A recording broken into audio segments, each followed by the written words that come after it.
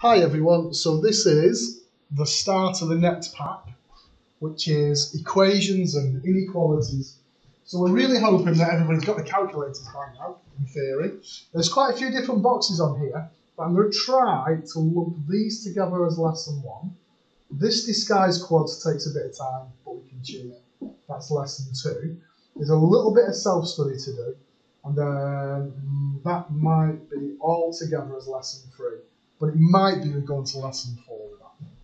We'll see how we do. See how we're doing for time. I don't want to push us too fast that you don't kind of understand what's going on. Right, so hopefully lesson 1 is going to be a breeze and we'll fly through it in like minutes, and maybe even start lesson 2 early, you never know. So it talks about, well, we know this, don't we? I'm doing this all the time on the board using symbol. So I've got 2 equations. I rearrange them for letter equals number. I just put the coefficients in and it gives out the numbers. So then there's 3 for you to have a go at. Hopefully by now you've got your calculators. So you want it x's, y's equals numbers, don't you? So just have a go at those.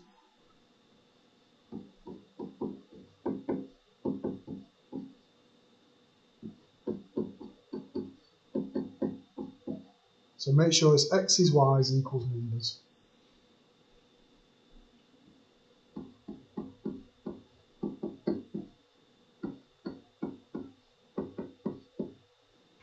So x's, y's equals numbers.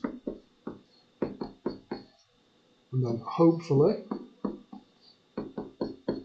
you can use poly or simul, delete, and get those answers out. Hopefully. That's not too bad, is it? We've done loads of those on the thing anyway.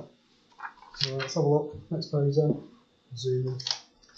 So this is about non-linear.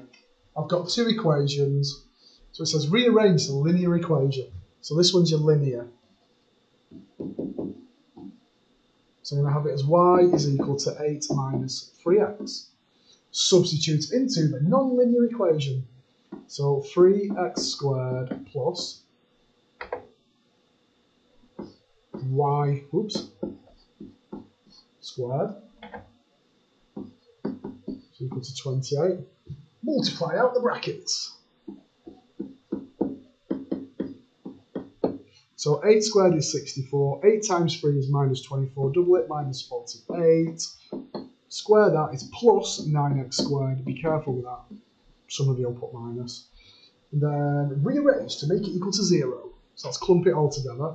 So 12x squared minus 48x. Take the 28 over, it gives me a 36.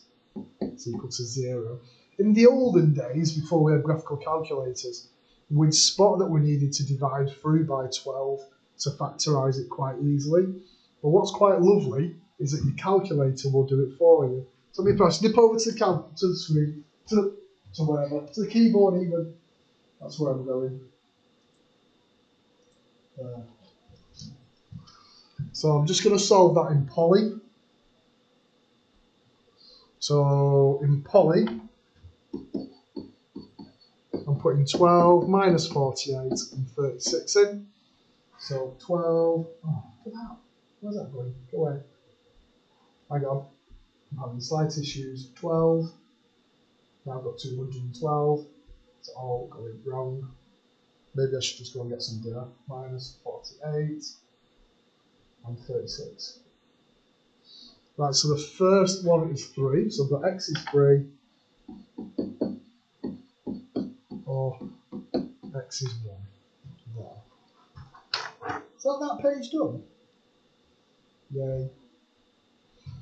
So I've got the x values. Hang on.